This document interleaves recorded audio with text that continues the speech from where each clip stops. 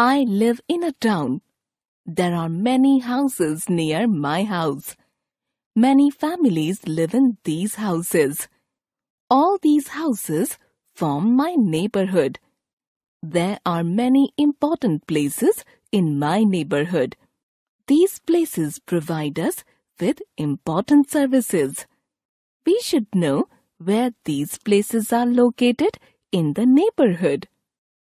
Market. Every neighborhood has a market.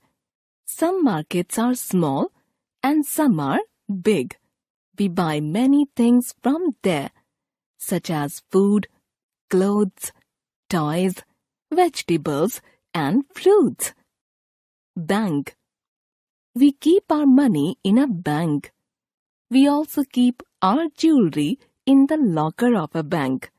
We can take them out whenever we need them. These days, we have ATMs, automated teller machines, in almost every neighborhood. We can take money out of them anytime and anywhere. Have you ever been to a bank? Post office. Is there a letter box in your neighborhood? We post our letters in a letter box. The postman takes them to the post office.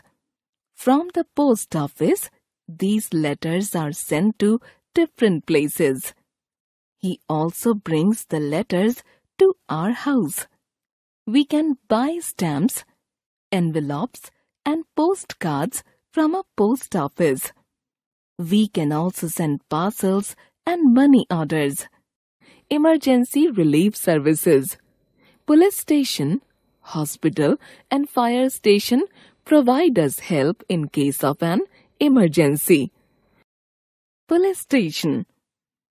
Every neighborhood has a police station. Policemen help to maintain peace. They protect us. They also catch thieves. Traffic policemen control traffic on the road. You can dial 100 to call the police. Hospital. When we are sick, we go to a hospital or a clinic. The doctor does a checkup and tells us what medicines to take. Fire station. If a building catches fire, we call the firemen from a fire station. The firemen put out fire. They come to the spot with fire engines. You can dial 101 to call the fire brigade. School. Most neighborhoods have a school. We go to school to learn many things. There we learn how to read, write, and draw, how to sing and dance, to respect, obey, and love our teachers. Where is your school located?